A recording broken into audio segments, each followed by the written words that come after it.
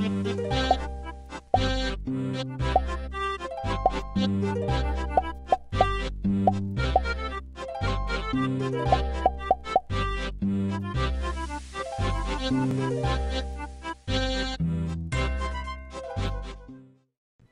day everyone, my name is Vannaka and welcome to the third episode of my Trailblazer League. Before we get into the actual content, I want to tell you guys that I'm having so much fun playing this mode, and I just want to tell you guys, make you aware of the fact that it is only here for 2 more months, and if you have not tried it yourself, then I would really recommend you to do that, because it's a one-time chance, and it's not about getting rank 1 or whatever, but it's like having fun with this mode. I mean, this is RuneScape in a whole different way. And like I said, you have one chance, so I would say take it. But anyway, I've been looking for a gear upgrade in the Trailblazer League, and I think that Void is gonna be my best way to go. I have Asgarnia unlocked, and I was like, I'm just gonna go with full Void because I have the range relic, and I think this is just a great combination to have. And I was like, if I have full Void, then I have good armor for a very long time. I can train my Slayer with that, I can camp good monsters for money and stuff like that. So that was my idea. Now I noticed that a lot of people ask me the question is Void easy to get on the Trailblazer League?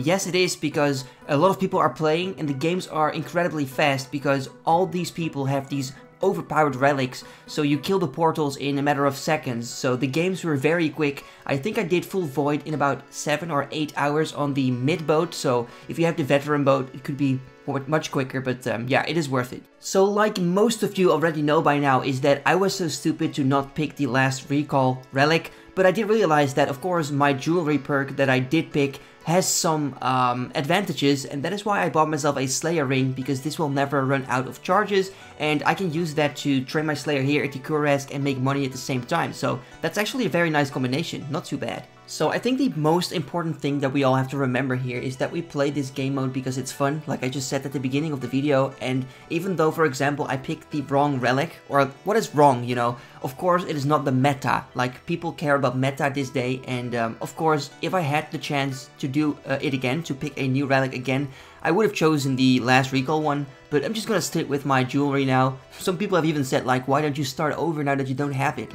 I'm not gonna go that far, you know, I am happy with what I got and it's just a fun mode to play, so I'll just keep going and see what I can do with my relic. Now in the background you can see me train some Slayer, and you've probably noticed that I'm getting so many superior creatures, and of course that is because of the relic that I've chosen on tier 4, which is the unnatural selection, and this is so incredibly good.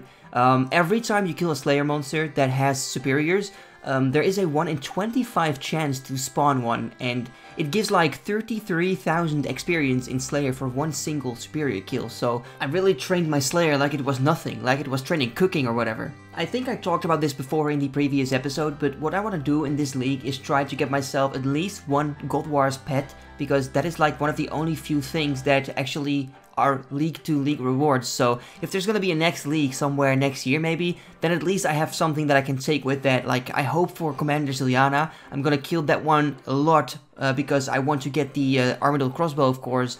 And once I have the Armadillo crossbow, I will then also kill other Godwars bosses to get, for example, the Armadillo gear and just do so much more than that. But before I'm actually capable of camping these bosses, I really want to unlock my last area first and the last 2 relics, because I will just get so much more XP then and better drop rates, and it's just better in general. Now before I started making videos about this league, I was certain that I wanted to unlock Asgarnia, Kandarin and Fremennik. But now that we are actually making so much progress, I'm thinking about not picking Kandarin anymore, because I may want to go for Tyrannwyn so I can kill Zulrah and just camp for supplies to train my stats and get a blowpipe, so I haven't fully decided yet. Alright my friends, so I want you to get your nerdgasms ready, because after this kill, I was incredibly happy with the drop. I got myself an imbued heart, which is the very best drop you can possibly receive from a superior creature. Now I have to admit that the imbued heart is not that useful in the league, because I'm not really focusing on magic too much, and what it does is you can operate it to get a boost in magic levels for a certain amount of time, but what I of course can do with it is use it to boost my magic level to a certain level that I can complete a high level task, so that is always welcome of course. So during my time killing the Korask here, I've been thinking like, what is the next relic that I want to unlock for tier 5? Now you have the Botanic one, the Botanic relic for herblore and for farming. You have the one that gives you the infernal tools or crystal tools, I don't even know, to basically cook your food when you fish it or to burn your logs, stuff like that. And you have Equilibrium, if that's the way to pronounce it, to get more experience for everything you do. So if I take a look at the goals for me in this league, like personally, then it's not to max out my account. So yeah, getting more XP is always good, but I don't know if that's like the way to go for me. So I think the best thing to do is to go for the Botanic relic to get potions very easily, train farming and herblore, because potions are used very frequently in bossing, so why not? Now another short-term goal that I have is to get 85 Slayer and kill Abyssal Demons for a whip.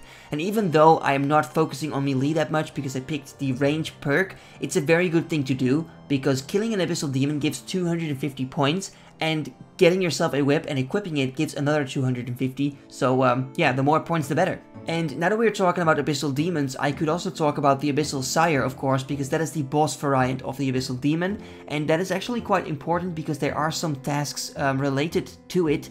The problem is just that I've never killed the boss before and I don't really know how to do it, so I'll have to look up a guide, but I do remember somewhere that you need shadow spells with Ancients to kill him, but I'm not 100% sure if you actually needed to kill him, so if you know the answer to that, feel free to help me out with that. But anyway, I thought it was time to leave the Korasks because I've been there for a very long time. I made a lot of money as well, and of course we got 85 Slayers, so that means we can kill Abyssal Demons. So I went back to Cheldar to get myself a new task, and this time of course Abyssal Demons, and hopefully I would be able to get myself the Abyssal Whip.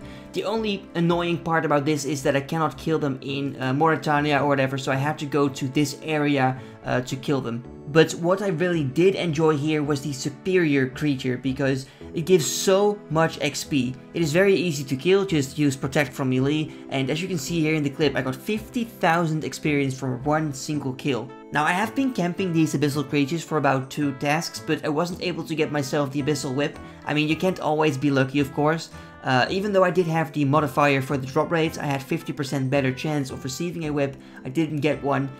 So what I decided to do was just to end the task, and after that leave the place to complete as many tasks as possible, so I could get my 5th relic and then have an even better chance of getting the abyssal whip.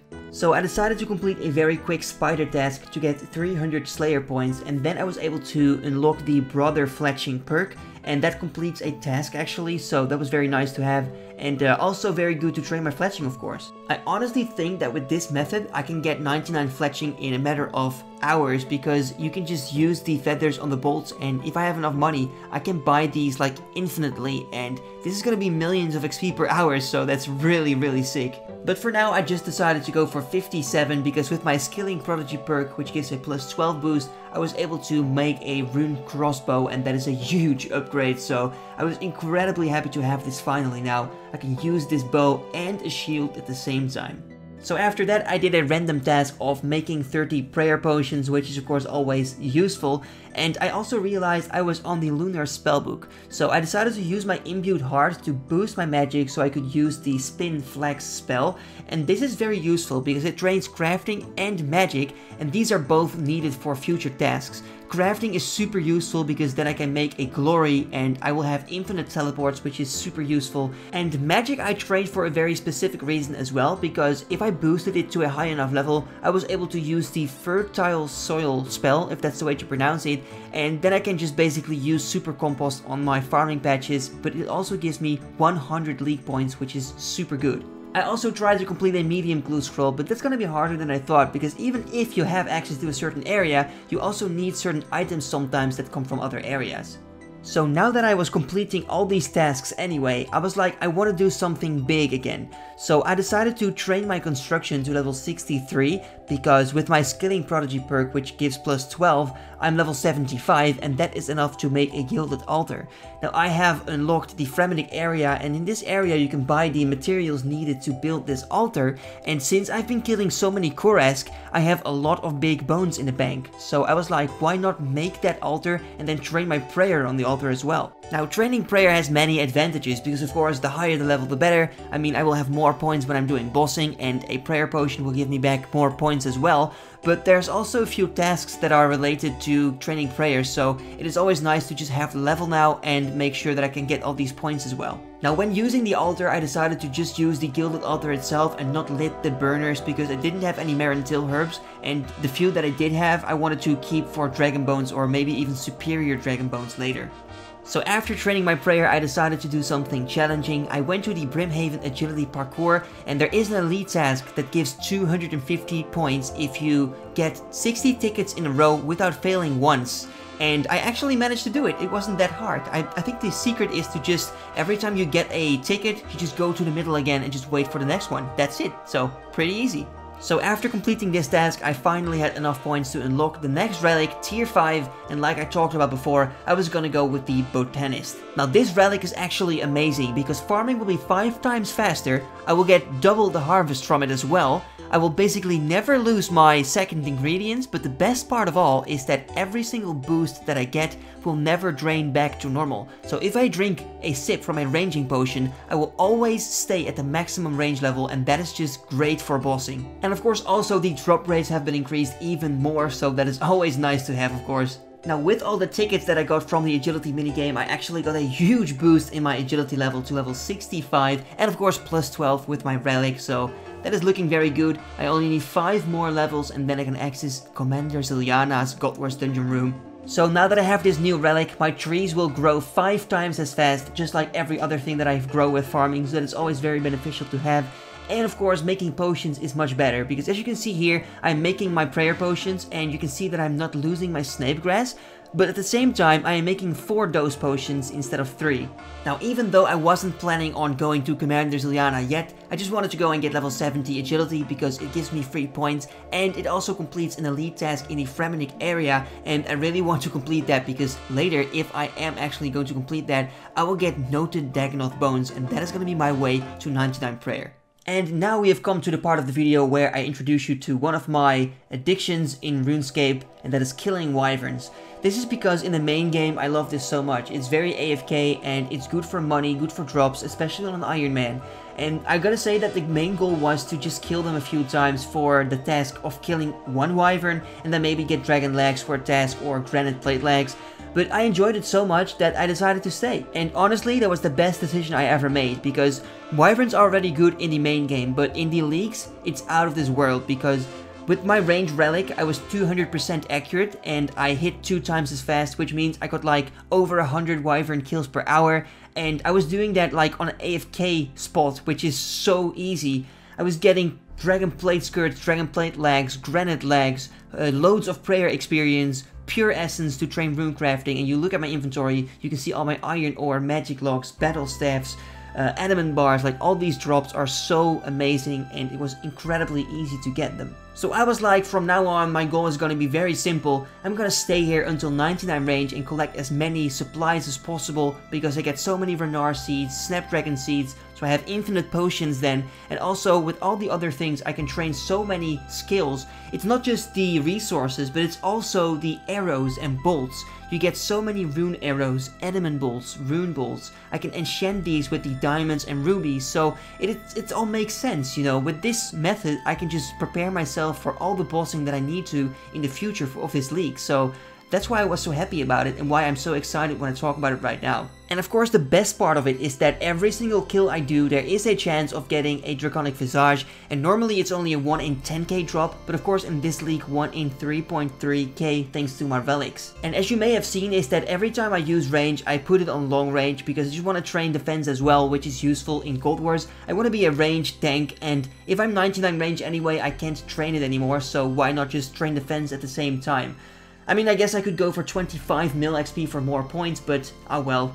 You know, here we go, 99 range, we finally achieved it. It's of course not that difficult in this league, but still, it's a nice achievement because that means I've now basically reached my max level, and I will not be able to increase my max hit anymore unless I get better gear. So I guess that in this situation, normal people would leave this place because they got 99 range and they're like, okay, I got some supplies, I got some stats, it's okay, we're gonna go and move on. But I was like, you know what, I'm loving this place anyway, let's just stay for a while. And That was such a great decision because, yup, I didn't believe it, but here we go.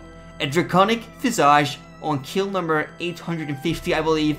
It is so sick. I've never had this drop before from a Wyvern. Like, very long time ago, I got it from the King Black Dragon when I was like 12 years old, but that is so long ago, and I actually got myself the Visage, so I have no words for it, guys. I have no words for it. But anyways, that's it gonna be for today. I hope you enjoyed. Thank you for watching, and see you next time. Bye bye.